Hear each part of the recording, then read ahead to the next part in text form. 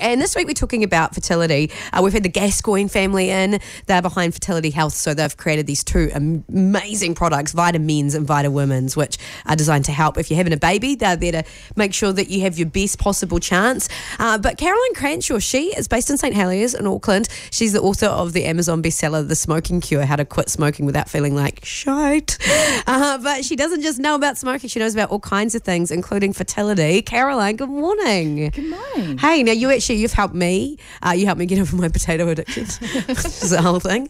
And you helped our producer Louie because she wasn't sleeping, and she is you've cured her. It's incredible. Yeah. So now you have to cure fertility for our entire audience. Cure the nation. It's easy. Yeah.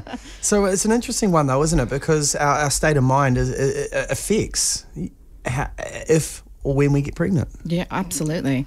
And I think, when your subconscious controls all your involuntary bodily functions, and so it controls your fertility, controls your digestion, and we spend most of our lives trying not to get pregnant.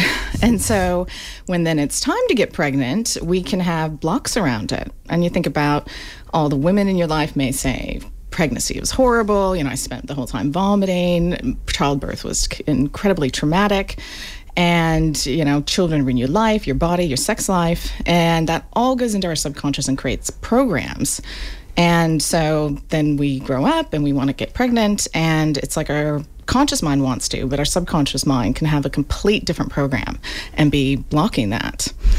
So our whole life we're trying not to get pregnant, and then all of a sudden we flip that around and expect our body to respond. Yeah, because how often do you hear people say, we were trying, and it was really, really stressful, and then we thought, stuff it, we're just going to give up, and that is when they get pregnant because they're almost not trying anymore and they relax. Yeah. Do you hear that quite a bit? All the time. And I think also secondary infertility is really interesting as well, because I think you may not have blocks initially, but then you may have a traumatic pregnancy and childbirth, or a newborn that screams constantly, and then your body's like, no way, I don't want to do that again. So it's a mental thing is what you're saying?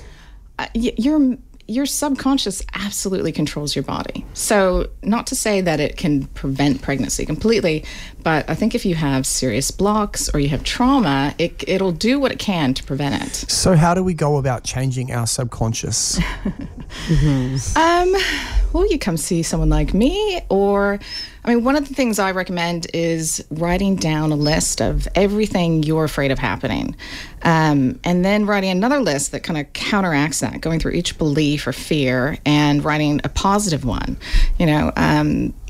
Harvard has done an interesting study recently where they took women who are having trouble conceiving and put them into two groups. One group, they helped them change their fears and their negative beliefs around getting pregnant into positive ones. And then the other one, they had a control group where they just gave them regular advice about getting pregnant. And the group that changed their beliefs, 50% of them got pregnant. The control group, only 20% got pregnant. I think it was actually 55% got pregnant. Wow. Yeah. What was the sample size of the study? Just to verify. Hey, then that's the ladies. What about guys? Do you have guys? Is there something that guys can be doing in terms of their own minds for fertility? Yeah, definitely with their own minds. I think also with men, don't wear a cell phone in your pocket is a really good one, because that has been proven to cause issues. Wow. Another thing that actually can boost sperm production or the quality of your sperm is adult films. Oh, yeah? Yeah. And Tell me more. Yes. If a man watches a film starring two men or more with one lady, his sperm motility goes up significantly. But if he only watches women, it doesn't. I think I got that covered. Yeah.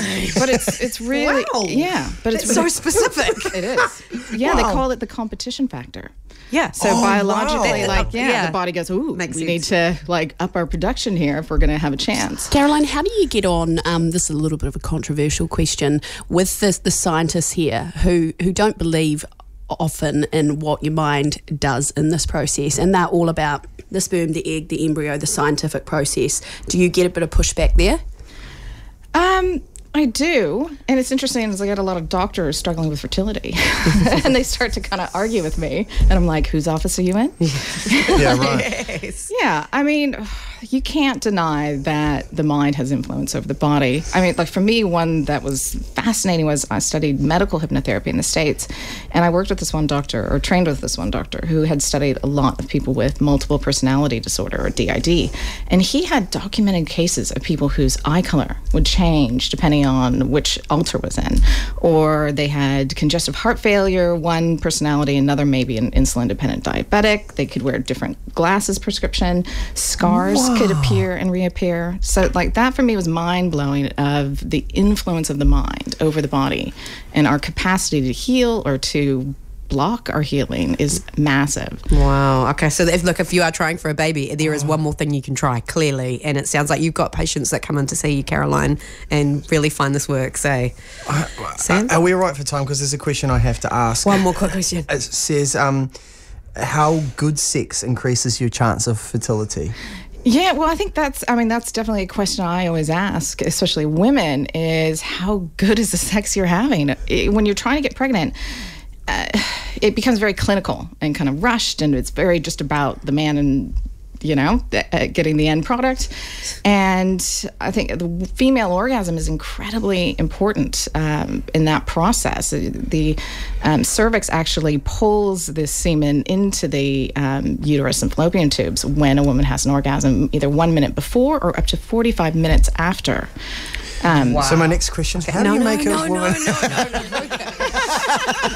That's a conversation for another day. This is so fascinating. If you have just joined us, Caroline Cranshaw is, and she's a clinical hypnotherapist. We're talking about fertility. We will get this whole chat up online at thehits.co.nz. And Caroline, you're going to come in every week and have a chat with us about different things. Is that cool? Yeah, I'd love to. Brilliant. If there's something that you would love for Caroline to talk about, feel free to hit us up on Facebook, Sarah, Sam and Toni, flick us a message and we can add it to the pile. And Caroline, just quickly, you were saying you recommend vitamins and vitamins to your clients as well. I think they're great supplements, and I think it's really important to look at that side of things and make sure you're not deficient in anything. But we just don't get enough from our food. Vitamins and vitamins is an excellent product. Brilliant. Holistic health. That's what we're after. Mind, body and soul. Well done, Sam. You got it. Great summary. Thank you, Caroline. Sarah, Sam and Toni.